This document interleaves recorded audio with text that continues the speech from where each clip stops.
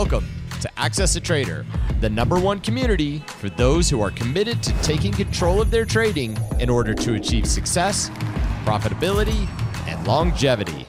Thank you for joining us. Here's Dan Shapiro to help you find your edge, master your process, and own your future.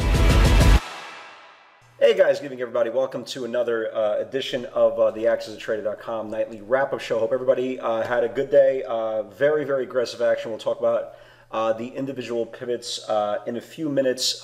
You kind of saw it brewing, okay? Yesterday we saw a tremendous disconnect. The Dow was up at one point 600-700 points on the soft opening. I believe it was a June 15th date. That all, again, non-essential businesses were going to start to open up their doors and kind of salvage of what they lost over the last couple of months. So you started seeing really, really big macro moves yesterday in airlines, continuation in airlines, in casinos, in cruise ships, right? Anything, Disney, anything to do with leisure, restaurants, anything to do with opening up their doors and kind of, letting in, right? Letting in the money. I think it's the best way of saying it. But the one thing that caught our eye yesterday, and we talked about this last night, and yesterday was some really good value. Everything was to the downside. All the value yesterday was to the downside, and we continued to see this. And again, it all started so innocently. If you guys remember, it all started with Netflix, right? A couple of days ago, the first high flyer, one of the prime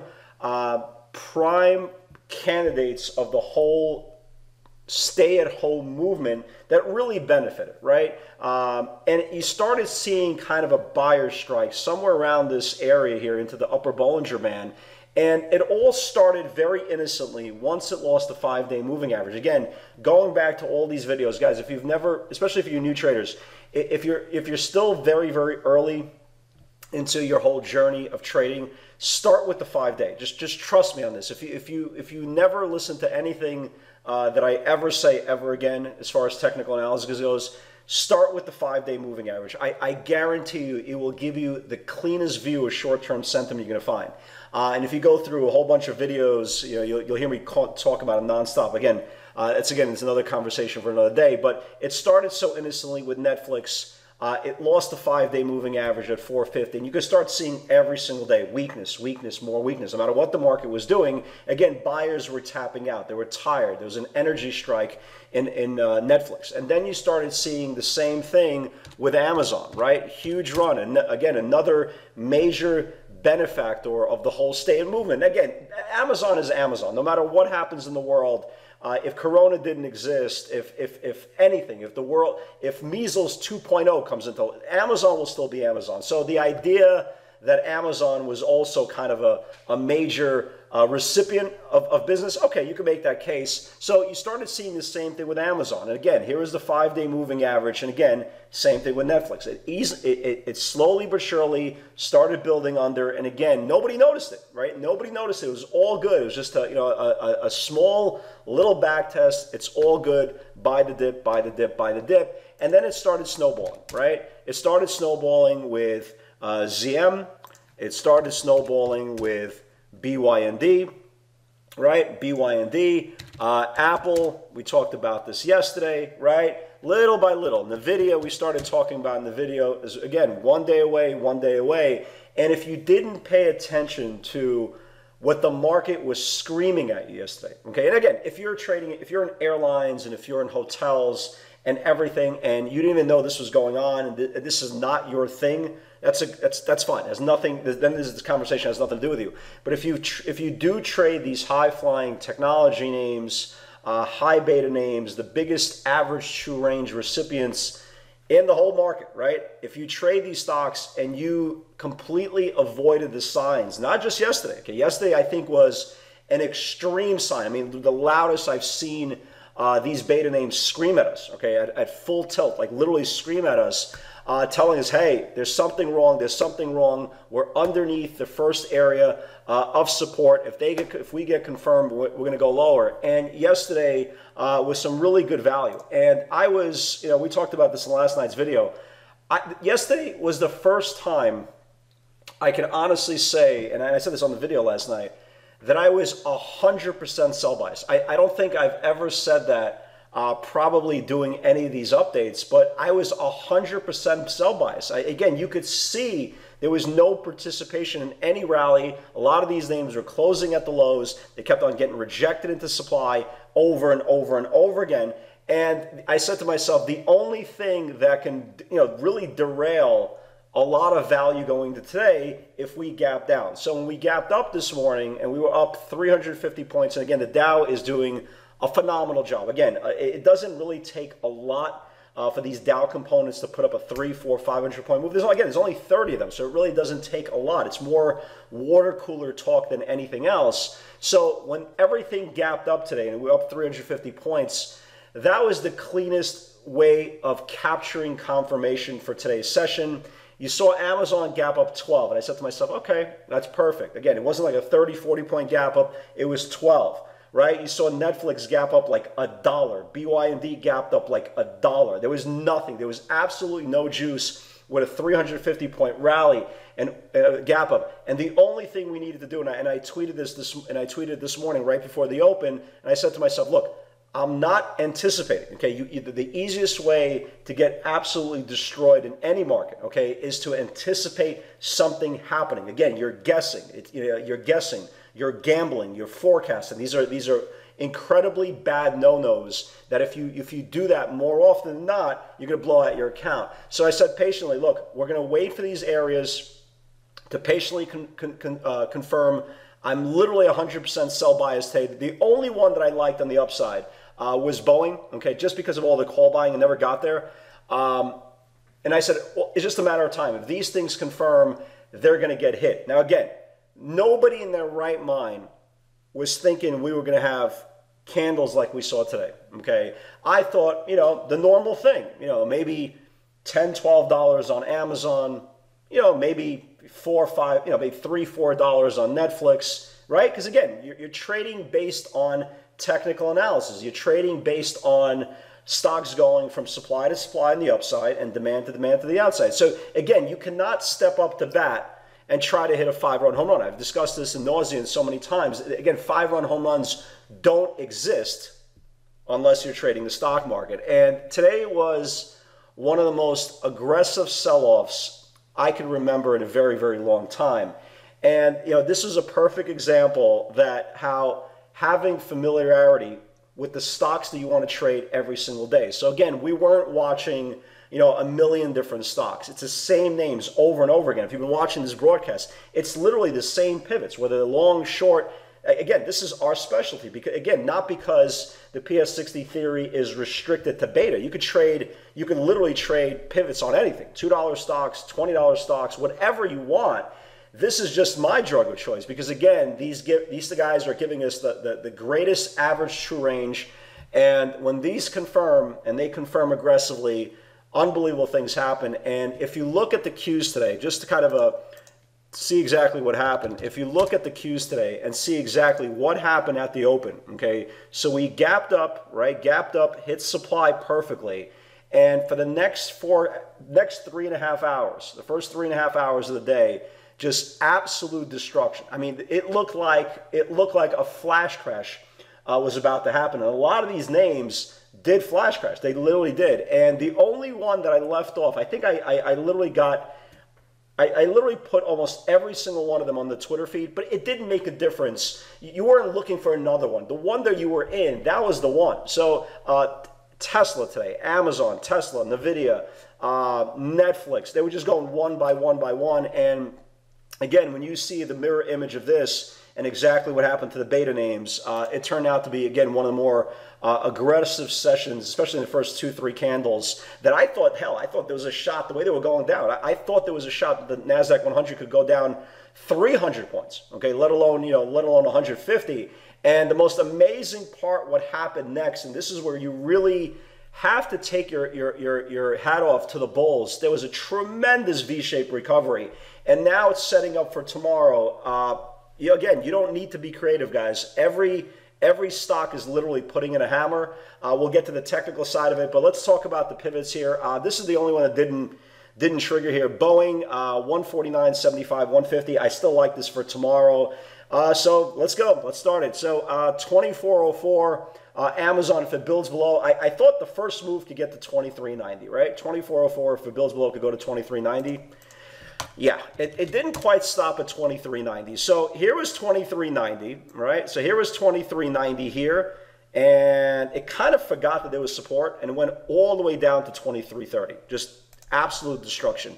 NVIDIA, 345, if it builds below, can flush more. Again, nobody was thinking 12, 20, 30. Nobody was thinking this, okay? $3, $4, right? From support to support, okay?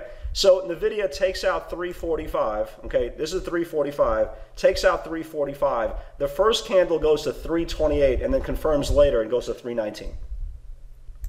Bonkers, absolute bonkers. I caught Tesla pretty well here. 810 support. I said there was a shot it gets down to 396. My lowest cover was 801. Okay, so I was okay with that. So I got short at 810, added more at 809, and it just imploded. It absolutely imploded. And then there was another candle, right? There was another candle at 396.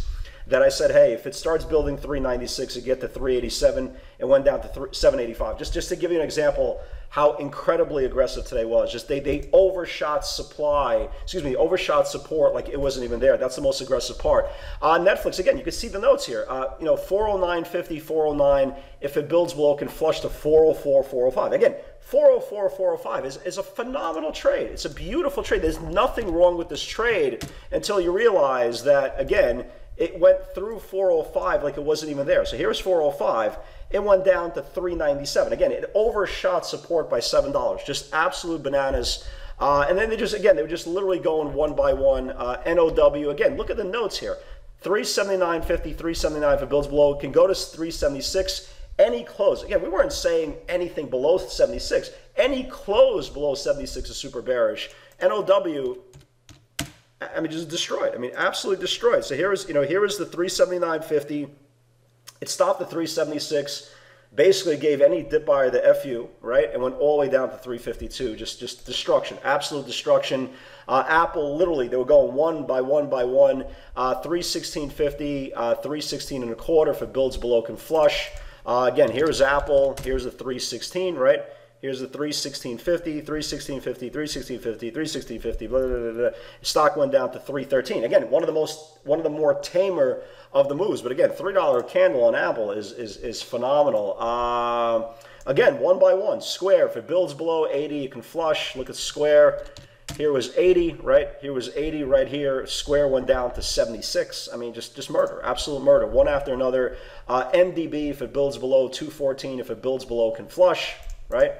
Here's MDB. Here's 214, right? Here's the 214. MDB went down to 196. I mean, just murder, just absolute murder in this thing. And then we were watching Tesla to the upside that never confirmed. And again, you could just see the notes just destroyed, smacked. I mean, I ran out of, I ran out of hyperboles. I mean, it's just killed. I mean, killed, smacked, destroyed. I mean, which one do you want?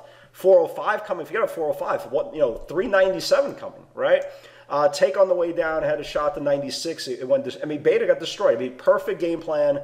And then I joked around. This is literally an hour into the close. I joked around. I go, what do you guys want to do for the rest of the day? Again, it's like a fat kid just devouring a 4-course meal, and then the waiter is taking away the plate, and they're trying to lick the crumbs off the plate. I mean, what do you want to do for the rest of the plate, rest of the day? And the most amazing part, again, destroyed. Just the stocks got destroyed. BYND, for all you guys who came in short yesterday from the 134 confirmation, Beyond got destroyed. So we were sitting there, and the most amazing part, and this is again kind of where we want to lead into tomorrow, you saw this big aggressive V-shaped recovery, but again, it didn't just stop out of nowhere. And this is kind of, when you're doing your research tonight, you'll really see stocks mirror exactly the NASDAQ 100, the Qs. They held the rising 20-day support and put this aggressive hammer. Again, for all you guys who are just starting to trade, again, hammer is the most basic reference point for bullish action to come. Hammer is bullish, inverted hammer is bearish. So all we're waiting for tomorrow is for confirmation of prices, above prices for today's level, above the 60-minute channel. I think the perfect world, right, for tomorrow, if we can get a light open, because remember, the Dow Jones had a big run here. You had a 2-day run of 1,000 points. So if the Dow can be weak tomorrow, it would be really good. It has nothing to do, we don't care about the Dow, but if we can get 100, 200 point kind of washout in the Dow in the morning and maybe get a little bit of weakness in the beta names, in a perfect world, what would happen is for these stocks to kind of trap late shorts, right? Trap late shorts, go red to green later, take out 10 a.m. highs, and then confirm and rally for the rest of the day. Because if you look at these charts, they're all going to mirror the NASDAQ 100. If you look in the video, right, you got Monster Hammer, you got Netflix, which I really like for tomorrow, Monster Hammer. When you look at Apple, right, Monster Hammer, and reclaim the 5-day moving average. Amazon, same thing, Monster Hammer, reclaimed all of support. So again, you don't need to be very, very creative for tomorrow. Again, we have a very, very specific plan every single day. I know a lot of you guys did incredibly well today, and guess what? It's over.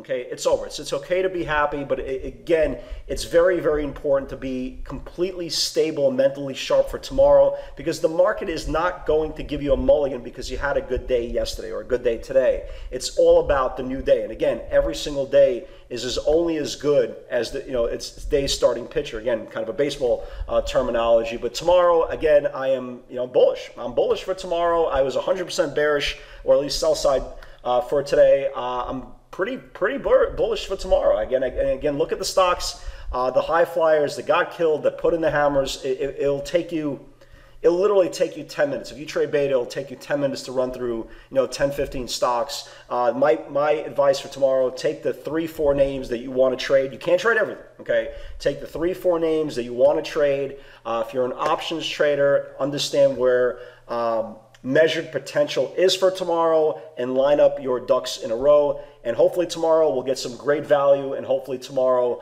everything will play out like we think it will. So guys, have a great day, great job today, and God's willing, I'll see you all tomorrow. Take care. Congratulations for putting in the time to take control of your trading. You're one step closer to owning your future and achieving the success you desire. Want daily trade ideas directly from Dan, straight off his personal watch list? Unlock our free PS60 Vault, where you'll get nightly updates on pivot opportunities we're watching for the next day's session. Click the link in the description to get started today.